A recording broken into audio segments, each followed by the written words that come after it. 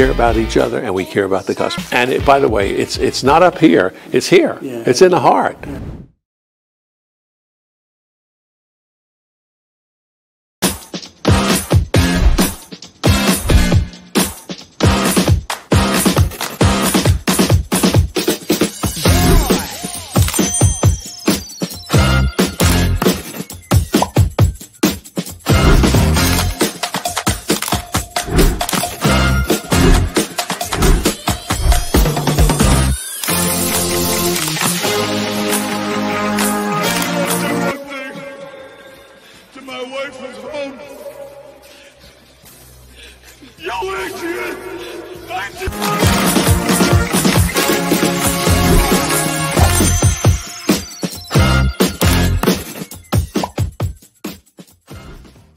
My next guest is Brian Scudamore, CEO and founder of O2E Brands, featuring 1-800-GOT-JUNK.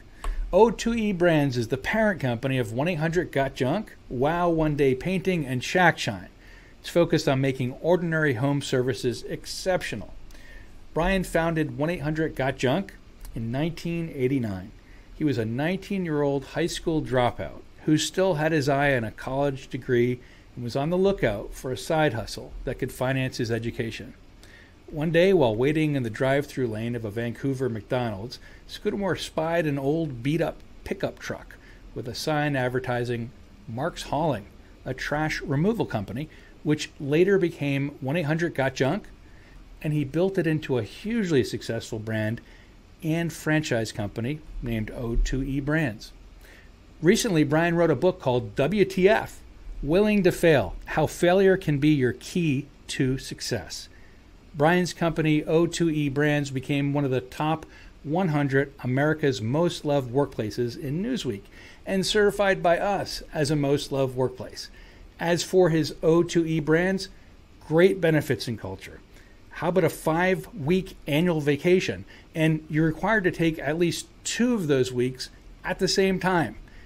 Daily company huddles celebrate wins and an outstanding sense of learning from mistakes and constantly improving makes O2E Brands a workplace that is most loved by its employees. Welcome, Brian. For having me. Oh, here I am. Right here. Woo. So we have someone here that misses you. It's Ellen DeGeneres. She's coming in. Ellen, come in. Oh, okay. All right. She missed you. She was waiting for you. What is there? Is there too bad. What's is something happening in Vancouver? Tell us, Brian. There's like snow and you're skiing to work. What's happening? Yeah, this is just my basement until we're all 100% back at the office, working in that vibrant electric atmosphere. This is my stage. This is my home office basement with a little wrap of all the things in the background that are important to me. I got my book there, WTF. I got on this side, it's kind of fun to do the impossible. My favorite quote by Walt Disney. And yeah, love what we're doing and love what we're building, and to be recognized as a most loved workplace is pretty spectacular. It's outstanding. You know, I know you do focus on culture quite a bit, and that's part of not just your brand, it's also part of the fabric of your company and how people are, and this kind of awesome entrepreneurial spirit that is pervasive throughout your company. And you really help people become, well, successful in their lives through your franchise business. Tell me how that kind of germinated, how that began for you, and what motivated you to start that up. Yeah, well, you sort of referenced the McDonald's drive-through. If we're going way back to 1989, I was trying to find a way to pay for college. I was one course short of graduation from high school. And there I was in a McDonald's drive-through with the Mark's Hauling truck in front of me. And I was inspired to start a business, which was just to pay for college. But ironically, I was learning much more about business by running a business more than I was studying in school. And I made a tough decision to drop out. My father's a liver transplant surgeon. He's done more schooling than anyone I know. And I made a tough decision to leave. But what I started to realize very quickly was how much I enjoyed running a business, building something special with a team of great people. And it's interesting because I didn't really discover my secret sauce of building culture until 5 years in, when I had the wrong culture. I had a toxic culture. I had 11 employees, and they say one bad apple spoils the whole bunch. I had probably 9 bad apples and decided to get rid of the team and start again. But I owned that decision. And I told them, I'm sorry that I didn't find the right people, treat you right, give you the love and support that you needed to be successful. And I think it was that day that really inspired me to get into franchising, to realize that we could build something bigger and better together. I just have to provide a proven recipe to others in which to grow.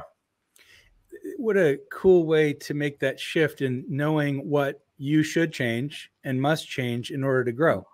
And so in that franchise business, you found out that's the way you can sort of appreciate the customers the most, appreciate employees the most, so that you're building kind of this exponential effect in the world. Yeah, if we have something that we refer to as our strategic model of growth. Our strategy to grow all our businesses, whether it's 1-800-GOT-JUNK, Wow One Day Painting, or Shack Shine, take care of your people and they will take care of the customer. If they take care of the customer, that will take care of the growth of our revenue, our profits, our reputation, and our brand. And so it really starts with people. Most companies say, you know, the customer is king or queen. They're always right. We believe our people are always right. And that's where we start. I always go back when I've been looking at your work and how you became CEO, how you created your brand. I think back to when I was a kid and I had a business. I had my own 1200 baud micro modem selling computer peripherals. Literally, that's what I was doing, and it felt so great to have a business. And I remember the first day I opened up was this infinite possibilities. And I always looked at you and I thought that's like how I felt.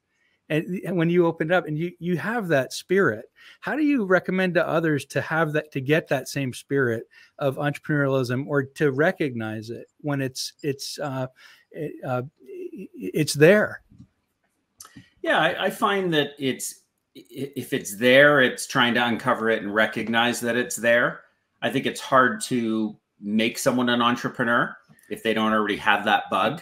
I think entrepreneurs you have it by design. There's the nature nurture argument, and who knows which one is right. But I think that all the entrepreneurs I know, most of them have always said, I've always wanted to run my own business. I always saw myself building a company, and whatever their motivation is, they saw themselves doing that.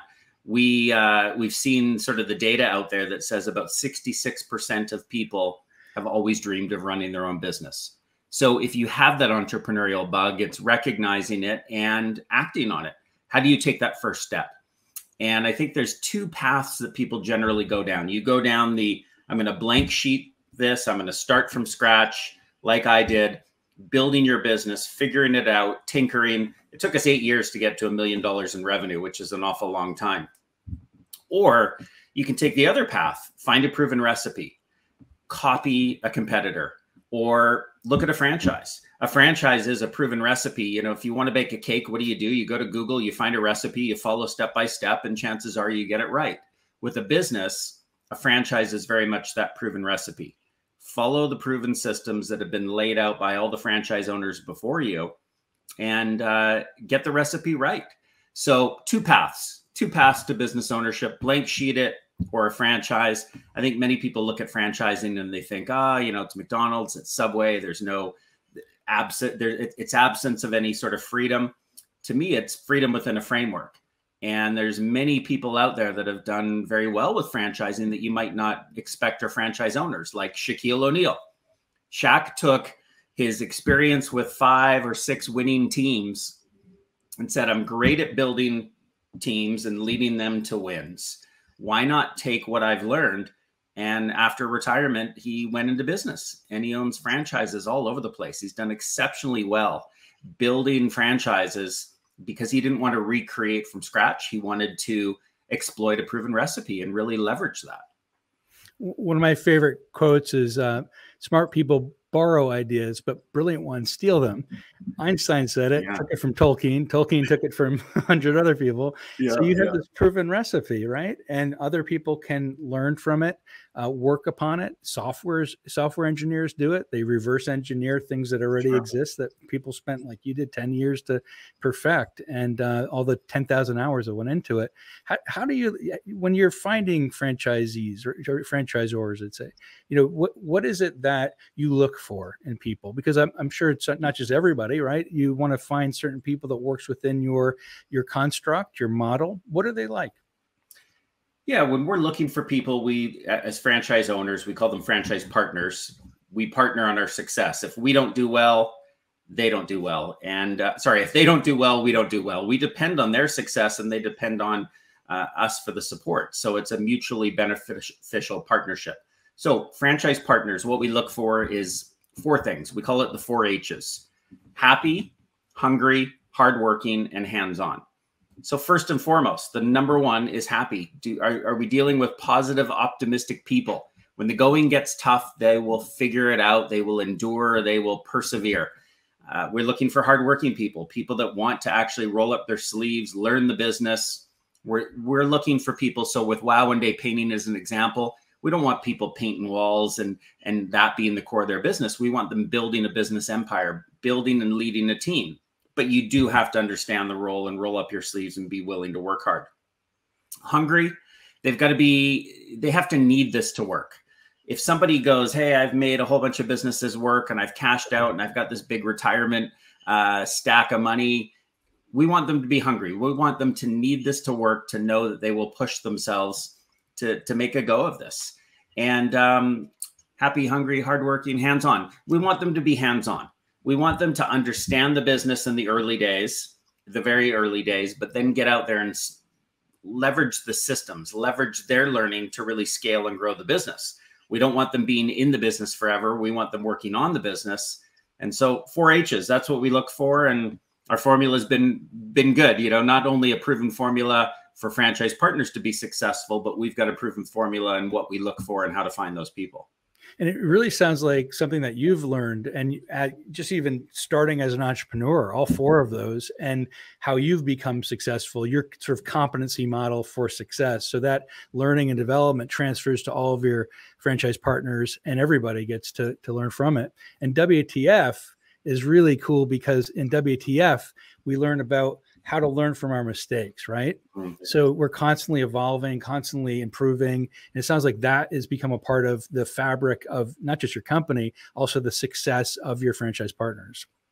Yeah, WTF, I happen to have the book right here. You know, WTF, willing to fail. It's interesting. The story of, thank you, how we came up with the title, I think is a good place to start, because it's an interesting little story. But Roy H. Williams, who is the Wizard of Ads, he's famous for having done more radio creative than anyone on the planet. And Roy kept pushing me to write a book. And every year I kept saying, I don't want to write a book. I don't need to write one. My ego doesn't need one as an entrepreneur. And he said, this isn't about you. This is about the other people that can learn from your mistakes, can learn from your stories, can really grow as a result of the things that you've brought to this world. And I said, okay, if it's not about me and it's about others and I can help, let's do a book. So he interviewed me for, you know, a whole bunch of hours in his wizard's tower, and we put together the manuscript. And I said, I want a title. We need to start with a title. He said, I've written a ton of books. It doesn't work that way. The title jumps out after you've written the book. So sure enough, I go through the book, and it's a little success failure, another success failure. And it was like a set of stairs. And I was like, wow, every failure has gotten me to bigger success, to bigger goals, to bigger dreams. And I realized that failure was such a gift to me in my 32 years of creating businesses. And so it became WTF. You know, being willing to fail was such a crucial ingredient in my success. And so I try to embrace that. Every time I fail, I pull out a sheet of paper and I write, what's at least one thing that will be better because of this failure in my life or in my business? And it never lets me down. So failure is a gift if we're willing to unwrap it, if we're willing to embrace that failure and learn from it. And it's a powerful ingredient that most people go, I don't want to fail. I've got a big ego. I don't want to admit my mistakes. If you could admit your mistakes and your teams can learn from those mistakes and see that, wow, our leader is not afraid to fail, I think that's a powerful trait. And most people think of willingness to do something, right? So yeah. It's always, are they willing to do this, and do they have the skill to do this? And you've sort of turned that on its head and said, look, are you willing to fail doing this? Because you can always develop your skill to do it. And it opens up a huge new avenue for people to examine how we work, how we work well. Yeah, you're right, Lewis. I mean, if people aren't willing to make mistakes, I think they're saying they're not willing to learn. We learn more from our mistakes than from our successes. If we were to win each and every time without failure, I think it would feel like a hollow victory. It would feel like we didn't earn it. And instead, we get to have the stories of the longing, the regret, all the things that go into trying so badly to win, but to learn along the way. And it's never let me down. It really has not. I mean, you think of, I can take one of my kids who was learning to ski years ago, and she used to fall all the time and hated ski school. And I said, she wanted to stop. And I said, what's going on? She said, I want to quit because I fall all the time and it hurts. And I'm like, you fall all the time? Wow, you must be getting good. You must be really learning. And so I said, that's so much a part of your journey. Fail, make mistakes, but then learn how to get better, learn how to not fall again. And sure enough, she ended up becoming a great skier because she was able to recognize that failure was a stepping stone.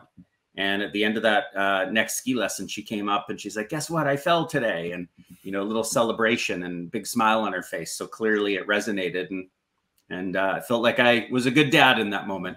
It's because most of us, and I can understand this, want to be the protective dad, right? Mm-hmm. I would say, protect, helicopter father.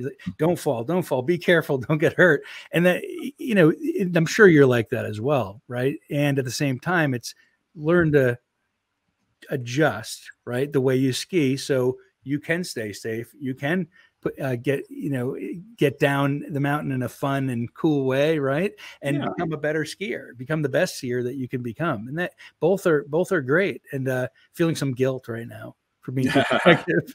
Can you tell? But it's one of those things where it depends on what you're failing at.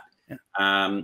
Failing at skydiving or failing at high-speed motorcycle racing. I mean, what are the stakes? And I think if someone's failing at skiing, odds are one of my daughters broke a bone, and, it's not fun. But again, it's probably made her a better skier as well as her sister. And they say the bones fuse back even stronger the second time, and you get that muscle memory, and on this time bones coming back. So there you go. Yeah, so it's all good. So you've had massive success. You've built this great empire. Your employees and your franchise partners are doing wonderfully. What's next? What's next? You've done so many amazing things. There's nothing more you could do, right? I mean, tell us more. What's next, Brian? There's always more we can do. I mean, to me, it's more of the same. We found a vehicle, our business, for doing good in the world. We are building great leaders. We're building franchise ownership for people that might not have had a business idea and couldn't find what their sort of magic bullet was to start a business. We've given a lot of support and direction to a lot of people, and we're having fun. To me, we're building $1 billion business. We're a little more than halfway there, and I don't share that as money's important to me, but as a measurement of the significance we're having on the world. We believe we're changing lives. I mean, we really are. We've got entrepreneurs coming in who are building great lives for themselves and then building great lives for their teams and their families. And I take such pride in our culture because, if you take care of your people, it will take care of everything else that's important. And what's next? More of the same. We're again, a little more than halfway to $1 billion. Getting to $1 billion just means we've got more great people, developing more great opportunities, and really growing all three of our of our home service brands. So what is, so I'm curious, what does growth look like for you? What is the, how does it, I know you've gone on an Ellen DeGeneres show, you're having lots of fun and you're growing sort of in a global brand as well, right? I mean, you're growing globally. Tell me, what does it look like for you? What are your plans for growth itself? What do you do? Yeah, you know, my role is sort of a chief storytelling role. I love uncovering stories in our business and telling them. I love imagining big possibilities and working to make those things happen. We used to have this wall, well, we still do. I'm just not in the office today, but we have this big wall called the Can You Imagine wall. And it's asking the question, what can you imagine? What can you imagine for our business or our group of businesses? And it started where I led by example, and I put a big decal up there that said, can you imagine being featured on the Oprah Winfrey show? And a little over a year later, we made it happen. And, you know, I got to be on stage with Oprah, 4.5 minutes of coverage, and it was free press that money couldn't buy. And then we started to say, well, what other things could we do? And we get our people to imagine big, bold dreams and ideas. And you mentioned Ellen DeGeneres. You know, our company was on the Ellen DeGeneres show a couple of weeks ago, which was a big win. I had nothing to do with making that happen. The only thing I had to do with was putting it in our painted picture, putting it in our vision, sharing it with the world. I wrote about Ellen DeGeneres in our book. In WTF, I shared my painted picture, the vision for the future. And at the end, I said, not everything in here has happened yet. For example, getting on the Ellen DeGeneres show. But if anyone knows Ellen, you know, hook me up. And sure enough, our team really worked it and made magic happen. So I love when you can imagine big possibilities and inspire others to get out there and achieve greatness. Because it's kind of fun to do the impossible. And so, absolutely. So tell Brian, he keep drinking. Take your word. So I have some more questions for you because this is cool. What do you want to manifest next? Like, do you have a sort of a wish that you want to put out there right now? Or you had Ellen, Oprah, right? Are there any wishes right now? You know, that you, yeah, there's always wishes. What's a current one? You know, one of the things we're really trying to do is to figure out how to widen the group of people that we turn to provide opportunity. So with a franchise for Shackshine, for example, you know, someone still needs about $100K in access to capital. They might need $25K in cash, but they need access to about $100K. And people often go to an aunt or an uncle or family member, but there's some people that just can't figure out how to come up with the money. My wish is to figure out how could we offer up opportunities to people that just don't have the cash, but have the brains, the work ethic. Like, they will make magic happen if we give them the proven formula. They just need some financial help. So trying to figure that one out in our brains, our collective brains. But to me, that's a massive opportunity. Yep. Matching up franchise owners with money. Or franchise prospective owners with money. And there's a lot of people that have done well in this world who've made their money and would love to see others be successful. How do we create that match? Putting that out, I know a lot of people want to help you with that. So, and there's so many options in different ways now that exist. So that's a wonderful thing. We do have a question. They say they want to, you have two of them here. You want to learn more about the single most important thing that you do as a leader to create love workplace at O2E. I think the real answer to that is finding out from our people. Why did they vote us to be a best workplace? I can tell you what I think, but you know, you guys do this for a living, is you do survey our people. And what I love about this award was it wasn't just our people. I know you get out there and you talk to customers and franchise owners and all sorts of people to collect information. If I had to guess, I think it's that we find the right people and we treat them right. We really put a lot into caring for our people.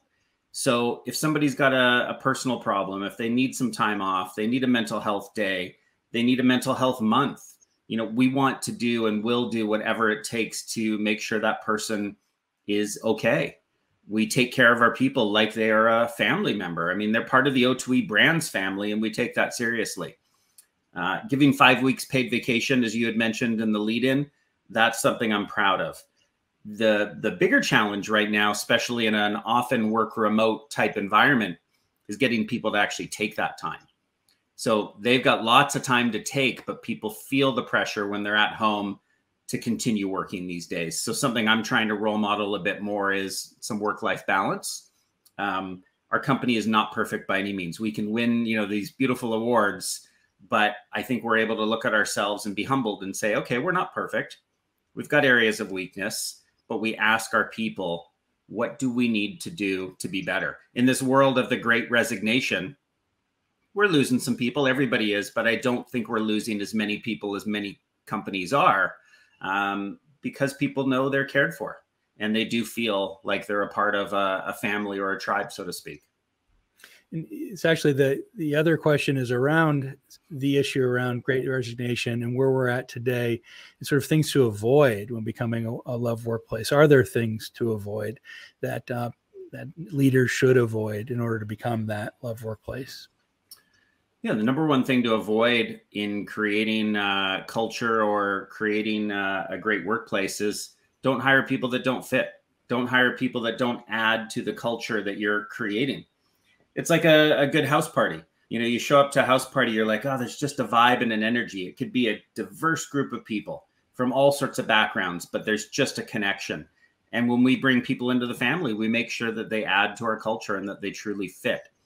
And every time you compromise and you bring someone in that doesn't fit, I think it comes to haunt you at some point. So the example I would give is, years ago, we were interviewing for a CFO candidate. And this person had all the skills, was one of the best CFOs out there from a resume and reputation standpoint, but they weren't a cultural fit. This was well over a decade ago. And it was a challenge because that person didn't fit culturally with our energy and our vibe. The optimism wasn't there. And the optimism in the leadership for the team wasn't there. And it became a real challenge. And it was a big mistake for us. But it's a reminder, again, find the right people and then focus on treating them right. I like that about you, what you're saying about a vibe. It really is a vibe. That feeling that you had when you're creating, the feeling that you have when you're making mistakes and knowing that you can always get better, to when you developed your brands. It's that feeling, the 4 H's and what you're all about. Brian Scudamore, Brian.